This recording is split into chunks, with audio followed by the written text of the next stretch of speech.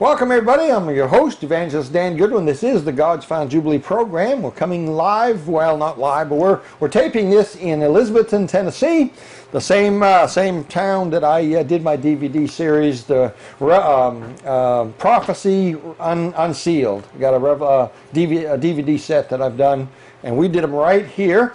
And my guest with me is Brother Phil Hauser. And he's a pastor, assistant pastor here with his dad, fine church here. And we love Brother Phil. And Brother Phil, God bless you. God bless you, brother. And we had him on again concerning some textbooks that are in the school. If you didn't see that one, go back to the YouTube channel and go back one. And you need to hear that. You need to hear about the textbooks that are in the public school that are teaching your children how wonderful Islam is, and it's the truth. So you need to go check that out and find out what your kids are learning at the schoolhouse. Amen. And it's hard enough to keep up with what's going on at the church house, some of our churches, but the schoolhouse, that's another thing. So Brother Phil, you're a preacher, and your dad's a preacher, and you have done a Revelation series. In fact, you're doing another one. Yeah. The one you're doing now is a little more in-depth, I think. It is. It is. And it's twice or three times as long. Okay, but you did one, and I have them on my website. Yeah, that's a good one, because you can mail it, and it won't cost you $50 for shipping on that one. We have a set of CDs. I don't know how many there are, but it's a stack. Can you see it's a stack? I don't know, a little stack like that. But it's on the website. And by the way, I trust this man right here. And what he teaches, and I've listened to his not DVDs, CDs. I've listened to his talks on the Book of Revelation, and I got the feeling he'd read my Revelation study guide. But no, he's well learned. He's very very good on the Book of Revelation. We're going to talk a little bit about Revelation, and so if you'd like to take a look at those, go to my website, godsfoundjubilee.com. And somewhere in the book section, just scroll down, you'll find Revelation series by Phil Hauser. I think that's what it's called. But you'll find them anyway. And you can get those. We'll mail them right out to you. So they're CDs, they're audio. You listen to them on your CD player. It's not video. It's audio. So, which I think sometimes is better, because you can listen to them in your car while you're driving. Right. It's hard to watch videos while you're driving. I've got a face for radio. Yeah. So, how long you been interested in prophecy and things? I've studied Revelation for almost 3 years. But when I did the first set, I studied at least an hour a night for exactly a year before I did those CDs. Okay. So, well, good. And they came out. They're pretty good. They were recorded right there at his church. And I've got hold of them. I've got several of them at home. Nothing fancy. They're not in a fancy case or anything. But there's not a fancy price tag on them either. They're priced to move. Yep. If you just want to learn the Book of Revelation. Now it's not a verse by verse, right? It's kind of a. I go through it verse by verse, but I don't explain. You don't explain everything, because you know you'd be weeks and weeks and weeks listening to it. Yeah. So, all right. Speaking of Revelation, let me read a verse or two here. In Revelation chapter 1, verse 1, the revelation of Jesus Christ, which God gave unto him to show unto his servants things which must shortly come to pass. And he sent and signified it by his angel unto his servant John. Amen. And verse 3, blessed is he that readeth, and they that hear the words of this prophecy, talking about Revelation. That's right. And so there's a blessing there to him that reads, hears, and keeps those things which are written therein, for the time is at hand. There's a curse at the end of it. Yeah. The opposite of that. Yep. Yeah, at the back of the book. That's exactly right. There's a blessing or a curse. So tell us a little bit about your understanding of Revelation. The author, the human author, obviously. Of course, is John the Beloved. He was the only one that actually lived to a ripe old age, but if you look back, he was the one that did not forsake Christ. He was at the foot of the cross. He was at the cross. That's with the one Mary. that says, John, behold your mother. That's the only thing Jesus owned in this world, was his mother. He gave his mother to John. And that's a beautiful Mother's Day sermon right there. That's right. John, behold thy mother. Mother, behold thy son. And the disciple, Jesus. He took care of his mother at his death. That's right. Boy, there's some lessons there. It's not Mother's Day, or we'd get going on that. But boy, there's so much here. I mean, we didn't even plan that, but look what we just gleaned just by looking who the author is. That's right. The human author. By the way, he's sitting in a palace with nice clothes on Getting and fed servants, grapes. right? He's in the Isle of Patmos. He's on an island being armpit persecuted. of the world. Right. Yep. Being beaten and tortured. Yep. Probably chained to somebody else that hasn't been bathed. And he's in the Spirit on the Lord's day. That's exactly right. He's praying. And God speaks to him. He's taking time out of his slavery-induced captivity and having church. Okay, so we got things which are things that are were and things that are to come. So this is a book of the now and the future, right? It's the only book that has its own outline. You just said it. And God gave you the outline of the book. Yep, just to simplify right there. it a little bit. Yep, things which must shortly come to pass, and then over here, the outline's over here somewhere else here, but I forget where it is here. Oh, here it is. John to the 7 churches which are in Asia, verse 4. Grace be unto you and peace from him which is, and which was, and which is to come. That's not the outline. Where is that? You read it right before that. Oh, verse 1. To show unto his servants things which must shortly come to pass, and he sent and signified it by his angel, his servant John. Okay, so we've got the book of Revelation here, written, we don't know for sure, but they say 96 AD or something like that John wrote this. We know it was shortly after Christ because John was one of his disciples, and he's still alive. Yeah. So probably 90-something AD, he writes this. And that's not the end of John's life either, is it, though? He does not die there. That's right. And but he's given this stuff, this future things here. Now, chapter 2 and 3. Tell us about chapter 2 and 3. That, to me, is the church from when it's beginning to its, and that's an outline of the entire church age, 2,000 years. Any problem that you can have in your church, you can look and find in one of the Well, that's 7 the truth. churches. The 7 churches, there's something in them, either good or bad, that relates to your church. That's exactly right. Yeah. Of course, it starts with the church of Ephesus, which I believe is lost your first love. Yeah, and that's a type of the first age of the church after Christ dies on the cross. The church of Ephesus goes all the way to the Laodiceans, the church of the Laodiceans, and that's us today. I really do. Yeah. Yeah.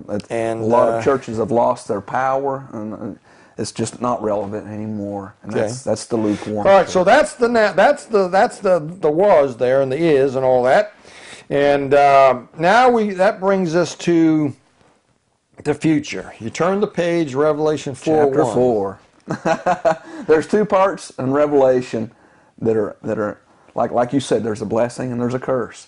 This is chapter 4. There's a door open in heaven. At the end of it, chapter 19. Behold, I saw heaven opened. Yeah. Christ coming down.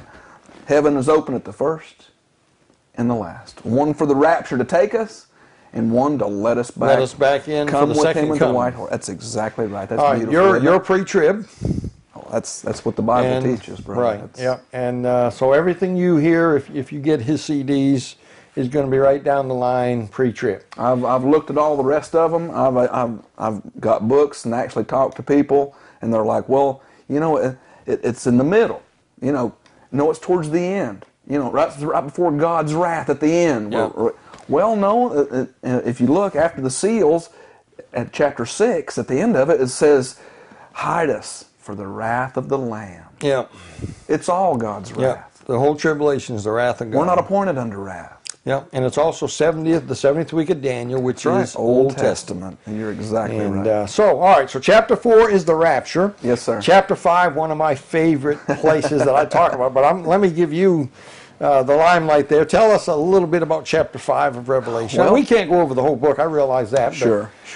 Chapter 5 is that 7-sealed scroll. I don't know if you agree with this or not, but if you look in Genesis 3, they started handing down the curses. You know that story, of course. Eve got 2 curses. One on her job.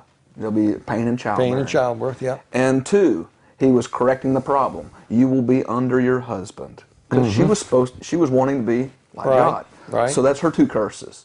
Adam, by the sweat of your brow, thorns and thistles, right? Yeah. That's his job, just like Eve. His job got cursed.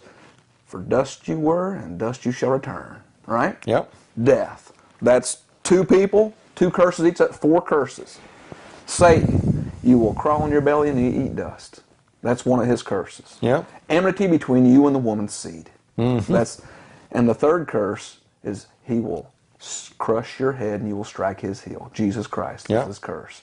So we got, woman's got 2, man's got 2, Satan's got 3. That's 7 curses, and Adam lost dominion, or what you call the deed, to the earth. At the very end of the book, there is the deed with 7 seals on it. Right. The 7-sealed scroll in heaven, in the right hand of him that sitteth on the throne. That is God the Father. And Jesus is going to go up to the throne, we're skipping a lot of it. That's right. He doesn't go up there and beg. He goes up there and takes the scroll, he takes it because and he's begins worthy. opening it. So who is it that orchestrates the tribulation? That is Jesus Christ, because all judgment he has given to the Son, the Bible says. Because if I went into a store and bought something, and it was stolen, I would have to go to the police and tell them it was mine.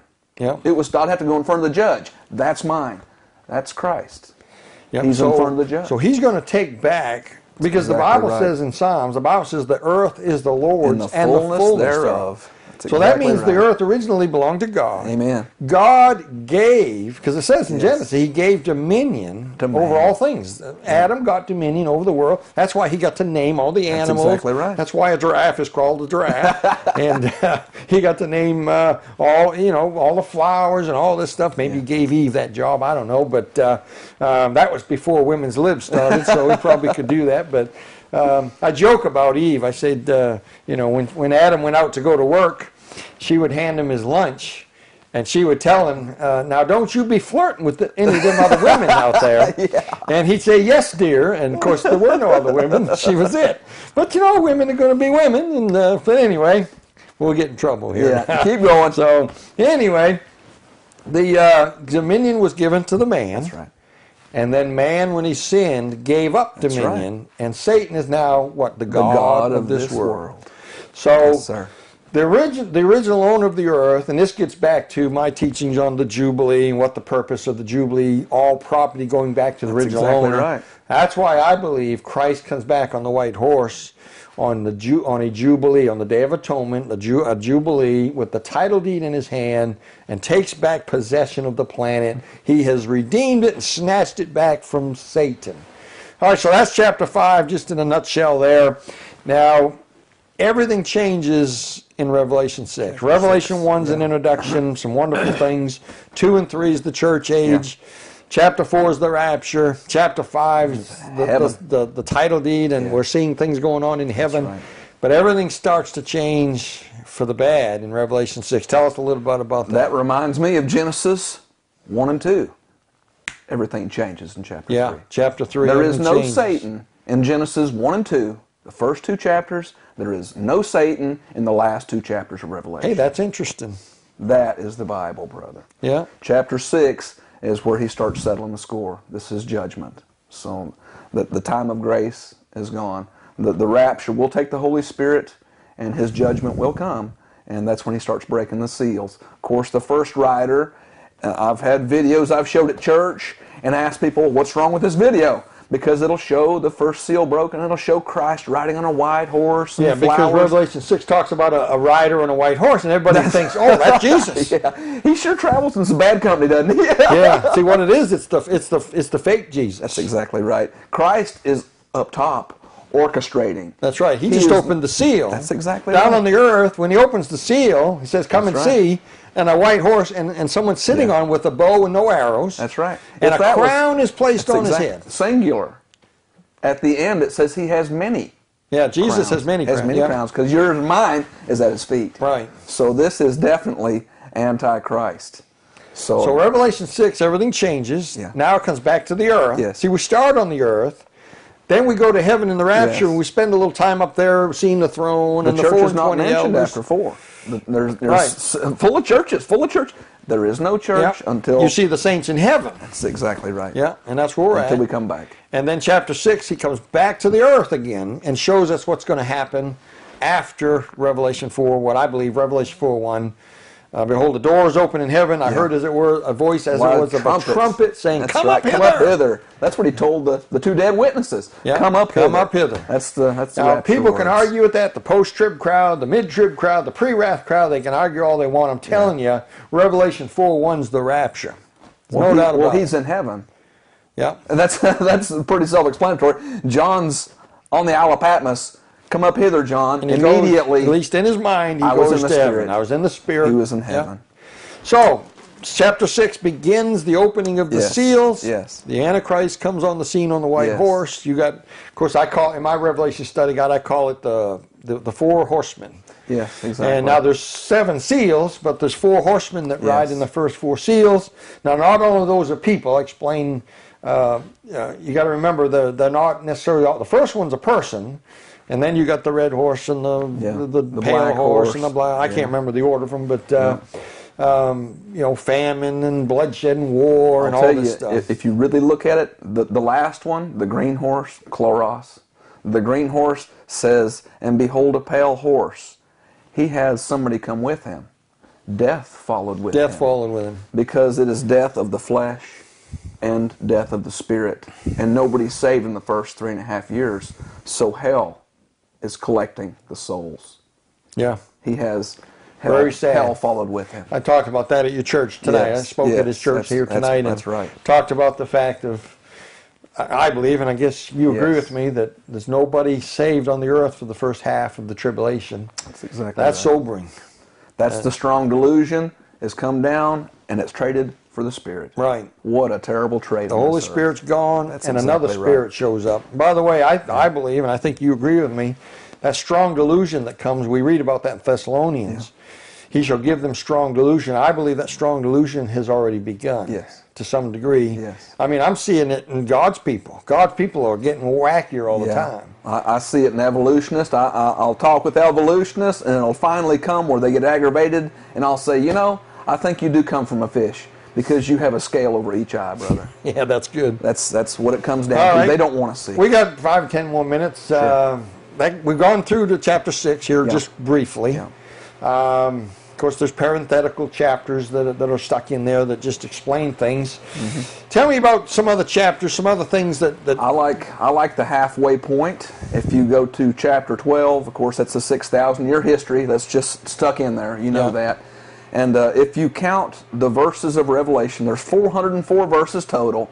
If you divide 404, which is, of course, 202, if you look that up, there's a war in heaven.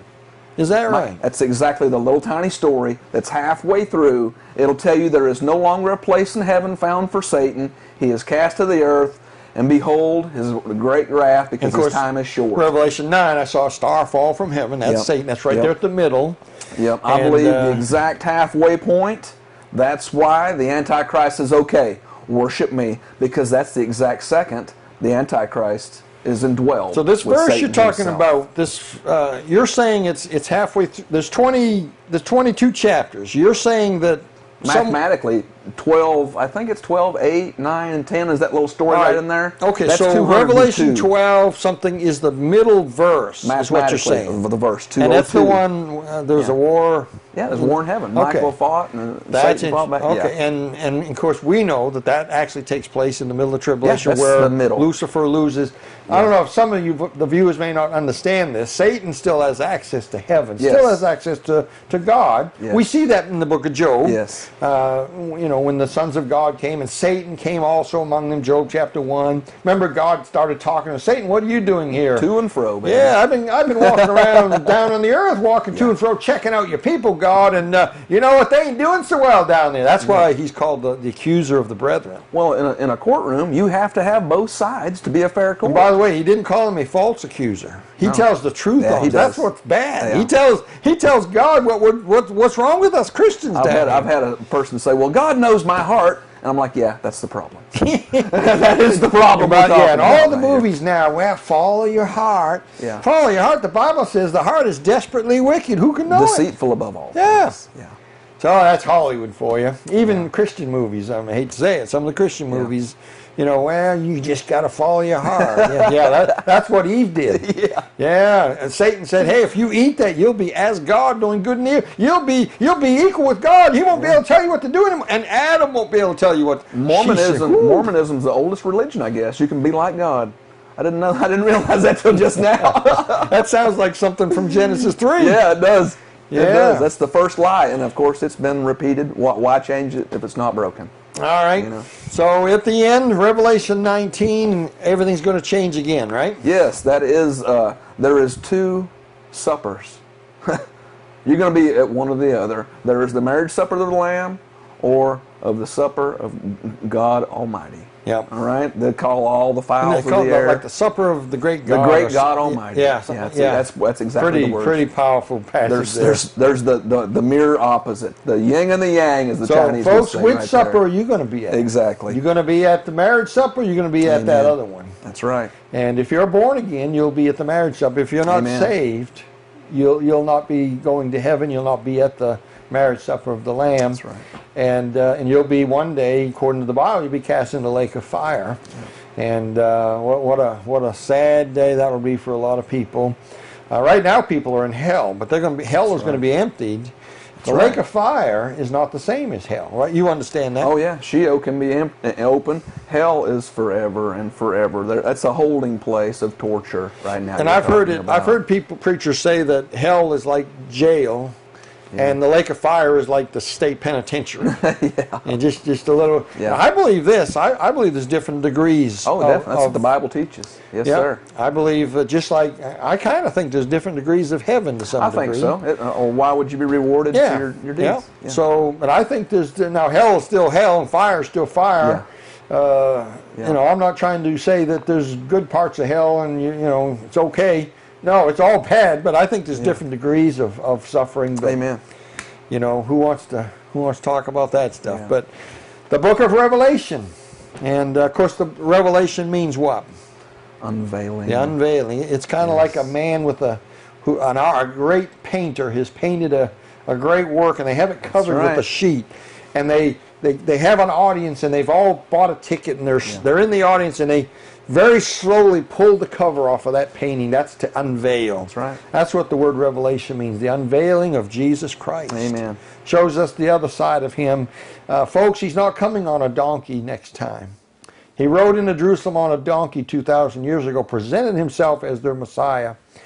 He's not coming back on a donkey. Praise God, he's coming back on a white horse. Victory. And we're coming with him.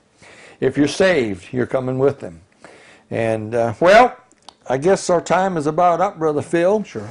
And again, I highly recommend Brother Phil's Revelation series. I don't know, 5, 6, 7 disc. I forget. I think it's 6. It's been a year. I think there's 6 discs, 6 CD discs. We'll mail them right out to you. Just go to the website godsfindjubilee.com. If it's something you think you're interested in, I'd highly recommend it. It's not some Hollywood presentation. It's Brother Phil at his church on Wednesday nights. Every now and then you might hear his dad on there, and but for the most part, it's Brother Phil giving the lesson right from Revelation.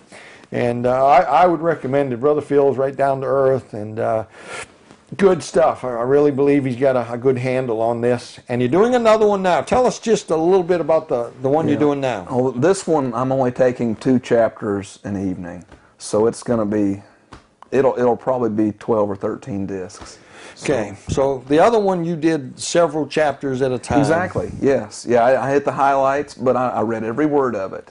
So the harder verses we broke down. All right. So the one on my website, every verse is mentioned, but not every verse is obviously gone over. Exactly. He picks certain things. So he might do 4 chapters on one disc. Exactly. The one you're doing now, and we'll make this available in the future. Once this one's done, maybe we'll see what he wants to do. But what you're doing now is 2 chapters a night? 2 chapters a night. Okay, that's still breezing through it. I mean, you can't stop and hit something too long. You can't get on rabbit trails. No, we stick to our guns, and I talk about almost every verse in this one. So there's more information, so of course the longer you study, the more you learn. Yeah. All right. Well, there you have it, Brother Phil Hauser. This is Elizabethton, Tennessee, near Johnson City, Bristol, Tennessee. We're right in the Tri-Cities Airport. We're here. By the way, Brother Phil is the guy that when I do my prophecy conferences out in Mankato, Minnesota, we brought Brother Phil out, and he did security for us. And this is a good friend. We love him and his family, and we come here a lot, and we appreciate him. We got to use his studio here. Well, it's a studio temporarily. It's a temporary studio. We made a studio out of here. This is actually, I'd call it a prophet's chamber. This is an apartment that I stay in when I come to his church, and beautiful place here. And we made a studio out of it. We did the Prophecy Unsealed series, a DVD series, right here. Did it right here. And there's 4 messages on that. You can find that on the website. It may not be out yet at the time of this viewing, but it's coming out hopefully. We'll have it in February. In February 2017, that will be out. You'll be able to get that on my website. We'll be on Prophecy News with it, Southwest Radio, and different places. And so that's going to be. And that's volume 1. We're going to do another volume. I don't know if I'll come back. He might not invite me back here to do another one. I don't know. But we may do another one of those, and may even get Brother Phil in one of these as well. So, alrighty, well, I guess we're running out of time here. If we're going to cut this off at a reasonable hour. And Brother Phil, we appreciate you and your family. God bless you, brother. I love you. So glad to have you on the program. This is the God's Found Jubilee program. I'm your host, Brother Dan Goodwin. And we hope to see you again next time right here at this same channel on YouTube. And so God bless y'all.